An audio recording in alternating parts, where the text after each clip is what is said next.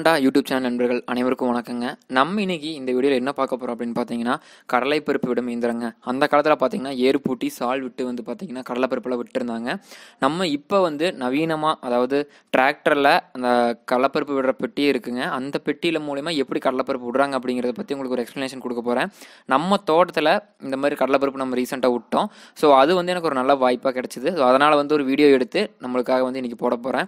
So அதோட function எப்படி இருக்குது, எப்படியெல்லாம் அது ரன் ஆகுது அப்படிங்கிறத இந்த வீடியோவில் தெளிவாக பார்க்கலாம். வாங்க பார்க்கலாம்.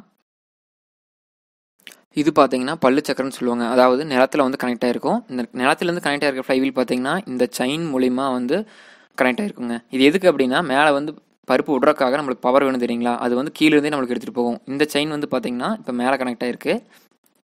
இங்கே ஒரு புள்ளி வச்சு செயின் போட்டு கனெக்ட் பண்ணியிருப்பாங்க. மறுபடியும் இந்த புள்ளி வந்து எங்கே கனெக்ட் ஆகிருக்கு அப்படின்னு பார்த்தீங்கன்னா, அப்படியே வெளியே கொண்டு வந்து மறுபடியும் ஒரு பல்லு சக்கரத்தில் கனெக்ட் பண்ணியிருப்பாங்க.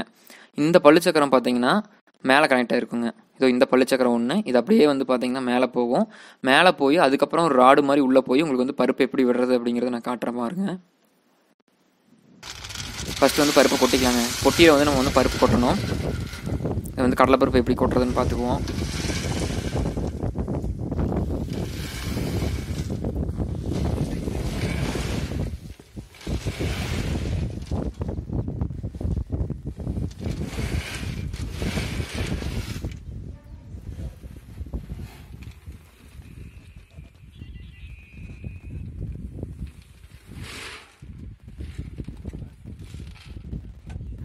இப்போ நம்ம பருப்பு கொட்டியாச்சுங்க. இந்த பருப்பு எப்படி வந்து நம்ம விடுறது அப்படிங்கிறது பார்த்தீங்கன்னா, நம்ம அப்ளை காமிச்சோம் பார்த்தீங்களா சாஃப்ட்டு, அந்த சாஃப்ட் கடைசியாக வந்து இந்த ரவுண்டில் தாங்க கனெக்ட் ஆகுது. இது பார்த்தீங்கன்னா இதுதான் கரண்டின்னு சொல்லுவாங்க. அதாவது பருப்பு எடுத்து வந்து உள்ளே போடும். உங்களுக்கு பார்த்தாவே தெரியும், ஒவ்வொரு இதுலேயும் பார்த்தீங்கன்னா நிறைய கரண்டி இருக்கும். அந்த ஓட்டைகளை வந்து எடுத்து போடுங்க. இந்த ஓட்டையில் வந்து கீழே பார்த்தீங்கன்னா ஒரு ஹோஸ் கனெக்ட் பண்ணியிருப்பாங்க. அது போய் மண்ணு குட்டை விழுவுங்க. இது எப்படி ஃபங்க்ஷன் ஆகுதுங்கிறத பார்க்கலாம் வாங்க. இப்போ வந்து நம்மளுக்கு வண்டி ரன்னிங்கில் இருக்குது. உங்களுக்கு பார்த்தா தெரியும் பருப்பு எடுத்து எப்படி போடுது அப்படின்னு. உங்களுக்கு பார்க்கும்போது தெரியுங்க எப்படி வேகமாக வந்து நம்மளுக்கு பருப்பு எடுத்து அந்த கரண்டி அந்த இதுக்குள்ளே போடுதுன்னு. உங்களுக்கு வந்து பருப்பு ஒவ்வொன்றா எடுத்து நம்மளுக்கு அப்படியே போட்டுருங்க. ஸ்லோ மோஷனில் பார்க்கும்போது உங்களுக்கு நல்லாவே தெரியும் ஒவ்வொரு பருப்பையும் அது எப்படி எடுக்குது அப்படிங்கிறது. உங்களுக்காக ஸ்லோ மோஷன் போட்டிருக்கேன்.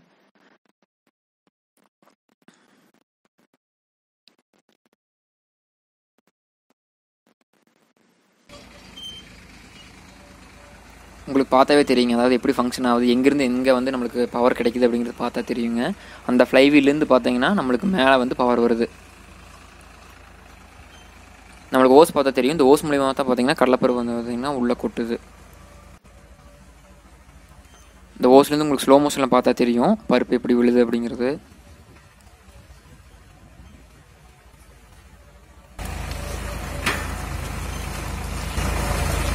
பருப்பு விழுந்த உடனே பார்த்தீங்கன்னா பின்னாடி ஒரு இரும்பு போகுது பார்த்தீங்கன்னா, இந்த இரும்பு வந்து அப்படியே மேலே மூடிட்டே போகுங்க.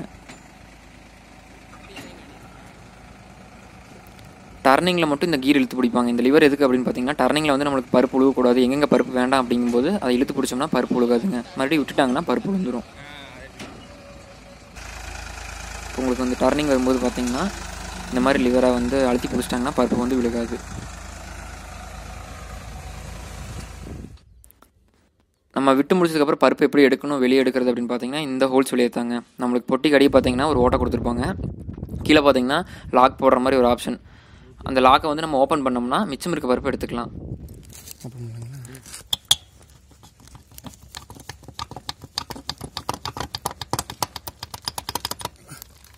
இந்த பொட்டியில் பார்த்தீங்கன்னா உங்களுக்கு வந்து ஒரு 4லேருந்து 5 வெள்ளை பருப்பு வந்து பார்த்தீங்கன்னா மிச்சமாக இருக்கும்.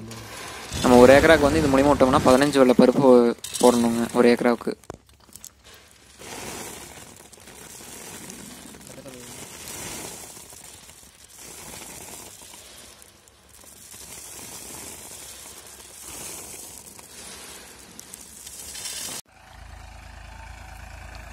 பருப்பு எப்படி விடுறாங்க அப்படிங்கிற ஃபங்க்ஷன் உங்களுக்கு புரிஞ்சிருக்கும்னு நான் நம்புகிறேன்.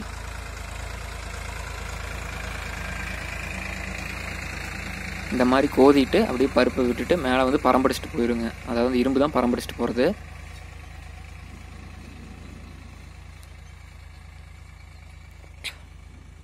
இந்த வீடியோ பார்த்த எல்லாத்துக்கும் ரொம்ப நன்றி. உழவண்டா சேனலை பிடிச்சிருந்தா லைக் பண்ணுங்கள், கமெண்ட் பண்ணுங்கள், ஷேர் பண்ணுங்கள். மறக்காமல் பெல் ஐக்கானை கிளிக் பண்ணிடுங்க. நன்றி.